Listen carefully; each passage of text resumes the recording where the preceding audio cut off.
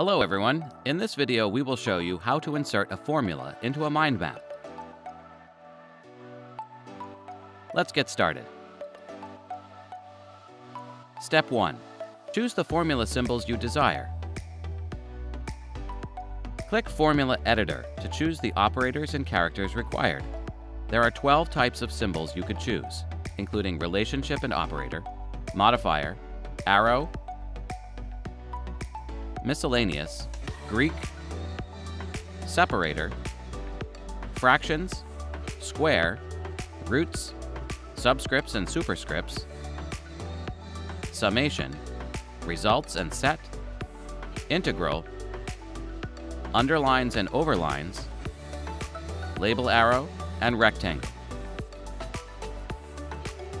It's a powerful button that includes most of the mathematics symbols.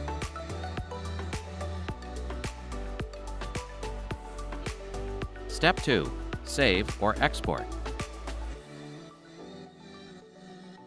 When you finish editing the formula, save it as an image file, MML file, or LaTeX file that you could insert into your paper or essay. Click Confirm to insert the formula to your mind map.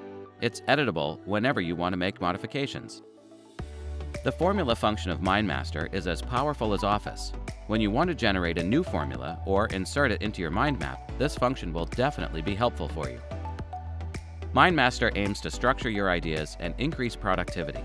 If you found this video helpful, don't forget to like and subscribe to our channel. Thank you for watching.